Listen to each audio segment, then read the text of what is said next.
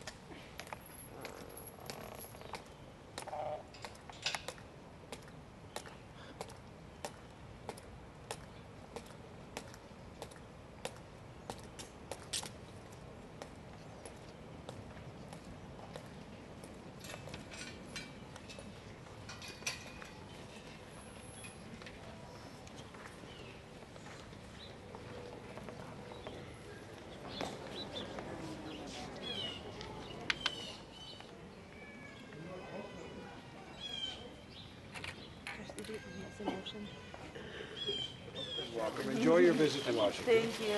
Thank you very much. It is requested that everyone maintain an atmosphere of silence and respect. Thank you.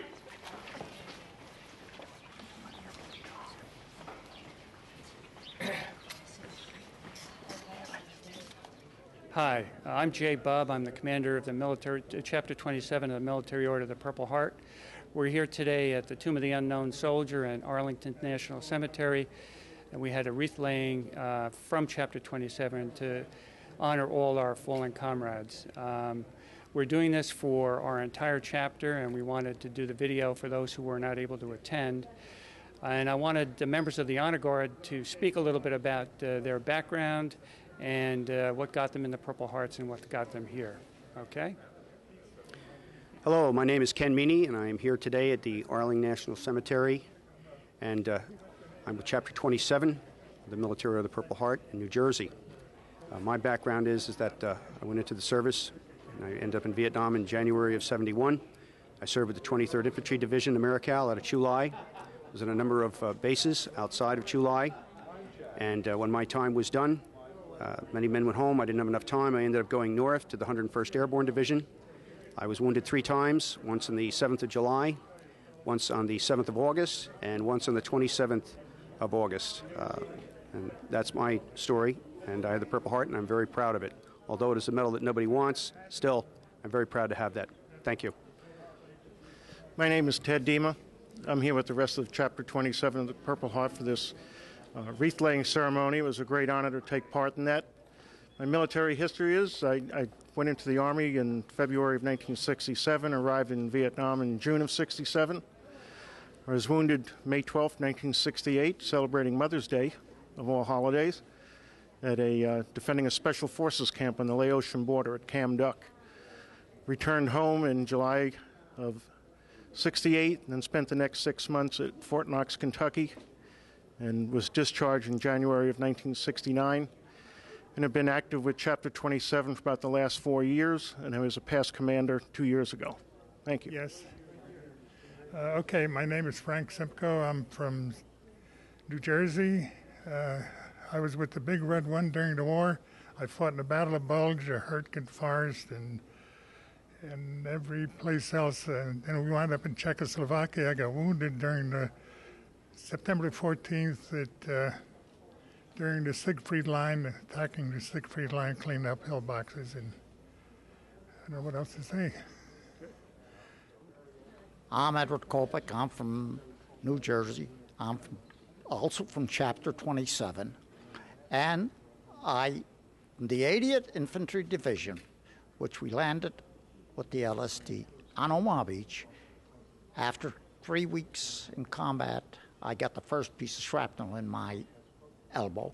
And then I went back after a day or so, and I stayed there till, I think it was December the 10th. And I was wounded at Siegfried Line there. And I very well enjoy being here to see the boys lay the wreath on that tomb. And I can't say much more, so I thank you all very much. In conclusion, I just wanted to give a little bit of my background. I enlisted in the Army in 1968 and went through Officer Candidate School at Fort Benning, where I was commissioned in 1969. I received orders for Vietnam in May of 1970, went through Ranger School, but washed out, and then had to go to Jungle School. Went over to Vietnam in July of 1970, was wounded on September 15th, 1970, was medevaced out of the field, and eventually went back to Fort Dix, New Jersey, where I finished out as a commander of the 5th Company C, 5th Combat Support Training Brigade in Fort Dix, and left the service in September and July of 71.